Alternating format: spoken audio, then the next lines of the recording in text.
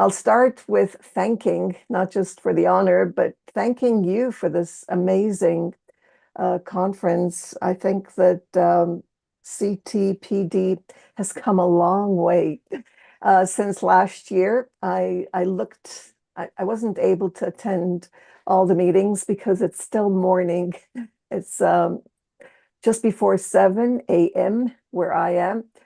But I did manage to listen to all the reports, and I am overwhelmed by all the work that you've done. I will be going through the streaming through your YouTube channel, and I suggest that everyone does it. I'm certainly going to share this with others because it is truly amazing. And you mentioned that you'd be honored to have my help. I think that you're doing wonderful work on your own. So thank you to the organizers and for inviting me to be here, and of course for the honor that you bestowed on me. I'll start with a little bit about what I do and propose that you join me. I suggest, and I've always done this, I've always been involved in technology because I wanted to reach each and every one of my students face to face. And the only way I could do it was to use Moodle, an LMS, so that I can connect with each one of them. And there could be hundreds and sometimes thousands of students, and that was the only way I could do it. I'm fast on the keyboard, so I'm able to support everyone. I suggest that educators keep the old. Don't throw away, old books or things that were useful in the past, but enhance with the new. And when I say with the new, I mean technology. I'd like to thank all the wonderful educators that have been part of my journey. I went to teach online, and I provide free professional development to educators around the world. And I find that I'm learning along with everybody. And that's what this conference is about. It's learning together, teachers teaching teachers, and students learning from teachers. I'd like to encourage everyone to continue learning. The conference was a 2-day conference, but there's more, and you're invited to learn together with other educators. So my purpose in this talk is to encourage you to continue learning, to teach, and I invite you to teach on my platform. It's a Moodle platform, and to present in my free online professional development so that we can continue learning together and connect the world through technology. This is a QR code of the presentation slides. I will add the slides to the chat so that it's the wrong one. I don't have it. I'll add it later on. But right now you'll be able to use the QR code if you've got your phone and you're on your desktop. You'll be able to view it. You can copy it. It's for you. You can download it, and feel free to also share it with others. As was mentioned, I'm involved in an MSc program, CE program on immersive technologies, which is augmented and virtual reality. I also work with various AI tools and have developed some GPTs, AI tools of my own, actually about 15 of them. And I'll be going through some of them so that you can use them. They're all free. Everything that I do is free for educators, specifically for educators.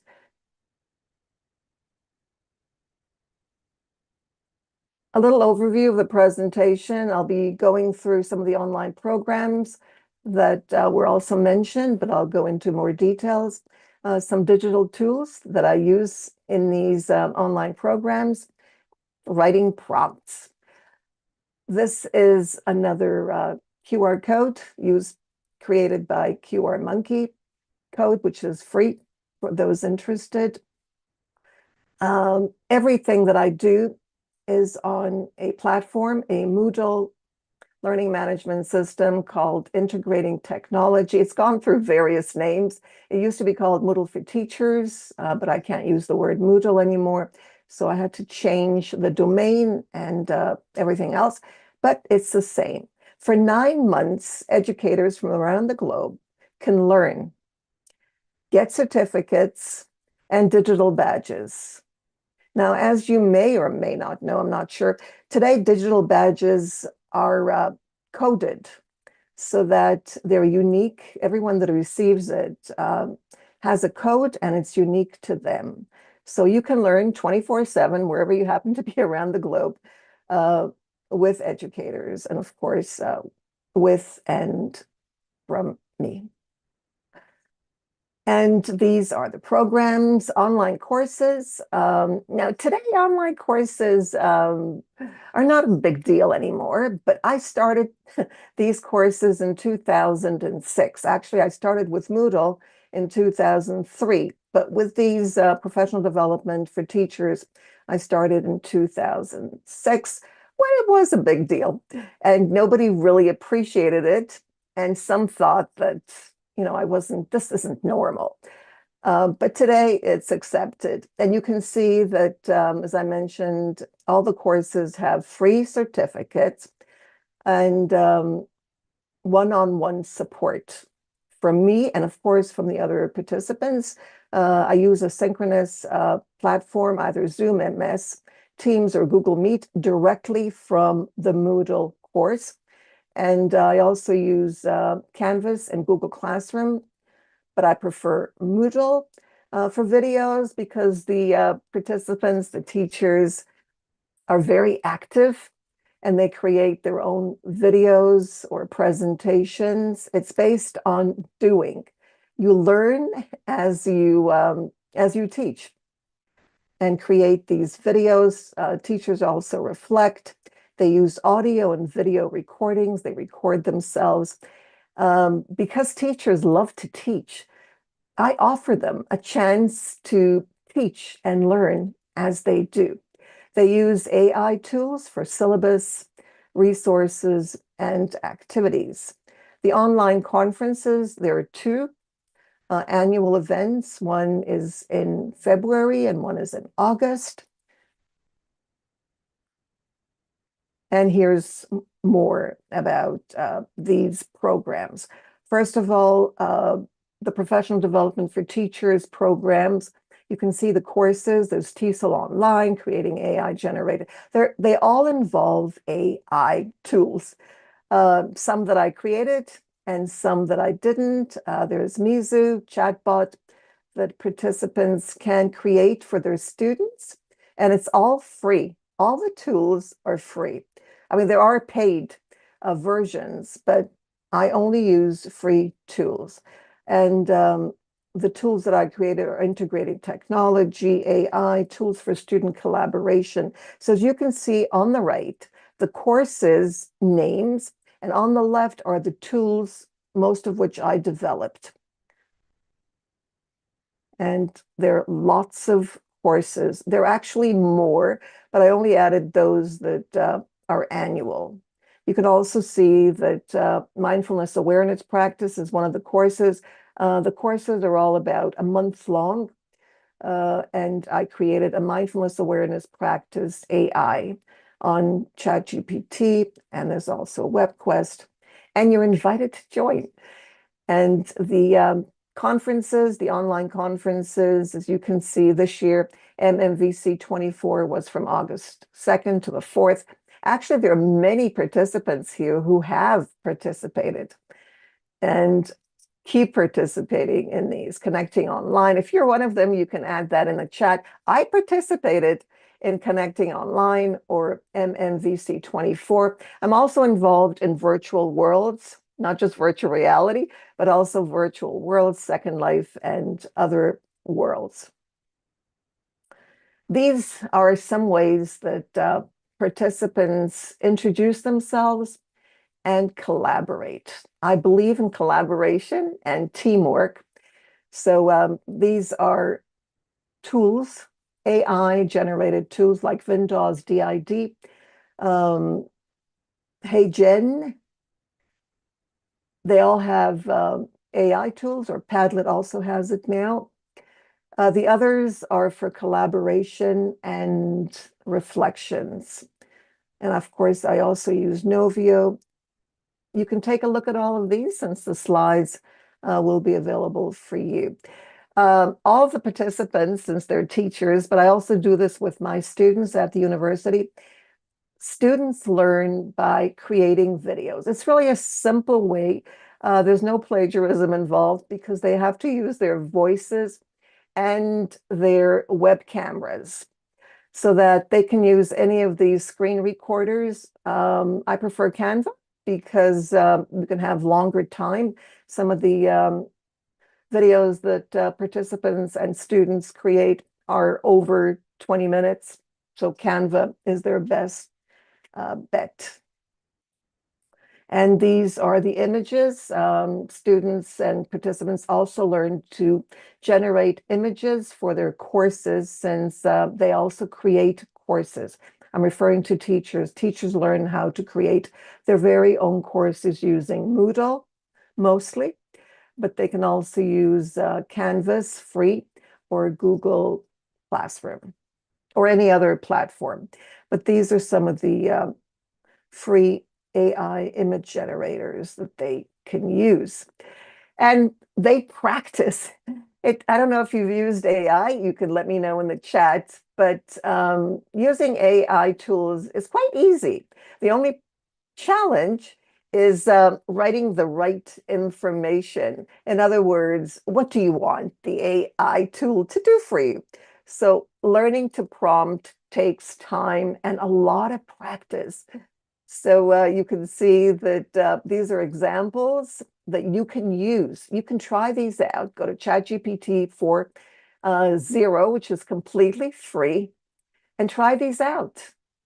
Google Gemini is also completely free. Try them out and, excuse me, just write the prompt and see what you come up with. And these are some scenes, abstract, artistic concepts. I'm just going to go through these very quickly because I don't want to take up your time. You've had a whole day yesterday and today as well of listening. So this is your chance to take this with you and try it out. Question and answer prompts, there are various kinds. You can see emotive prompts. Emotions are super important. And my students and teachers work a lot and express a lot of their frustration sometimes, but also joy and happiness. And I think that's important in learning and very important for teachers who are generally alone in the classroom.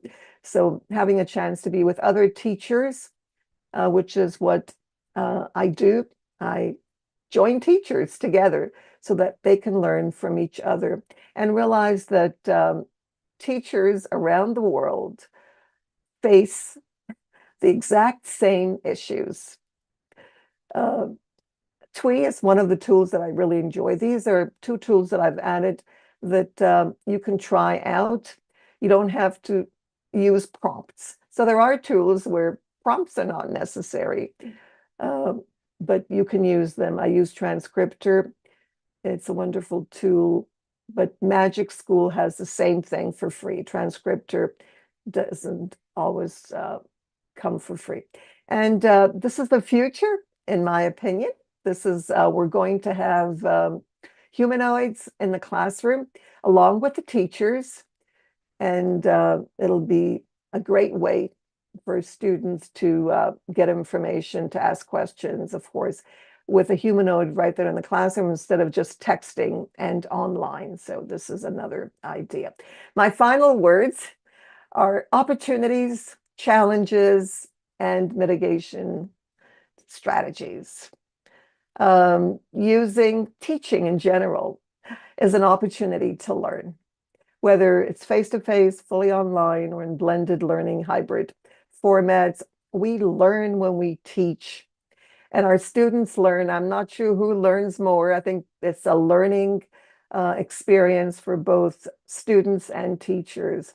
And using digital tools, AI and digital tools, enables us to connect with our students on a one-to-one basis, and for them to connect with one another, collaborate, and learn.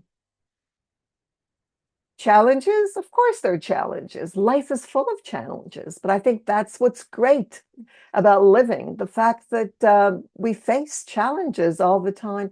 And these challenges, again, are learning opportunities to learn. One of the challenges, of course, that I've been hearing for many years is overload, burnout.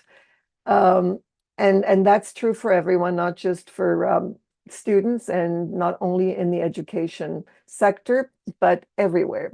The fact that we are bombarded by information through the media, whether television, the internet, TikTok keeps popping up for those that are involved in TikTok or Instagram, and they get information all the time. And we need to learn how to turn these things into opportunities for learning and learn about ourselves, not just about the information, but how we relate to it and what it does to us, of course. The strategies are to reach the users and to learn to cope with cognitive and emotional load in the mind. And I practice mindfulness. I think that yoga, mindfulness, any kind of, I guess, meditation is a good way to help everyone. So with that in mind, these are some references that you can check out. And again, the presentation, I will click on copy the link address and add it to the chat for everyone so that can go over it. And I want to thank you for being here, for listening to me, for being who you are, and making education a #1 priority in your lives. I'm grateful to you and to educators worldwide for being who they are. Once again, passionate learners. I always say that teachers are professional learners. They know how to learn. So thank you.